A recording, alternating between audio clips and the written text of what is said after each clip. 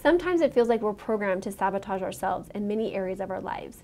EFT is a powerful technique and process for releasing the internal and subconscious blocks that keep you from achieving your personal goals.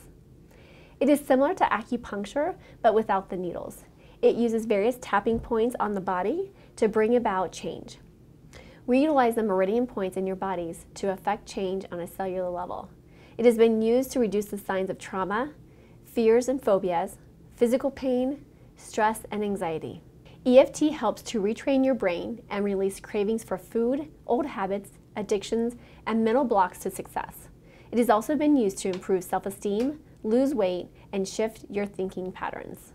If you want to learn more about bringing you and your loved ones back to joy, then head over to creativecounselingcenter.com.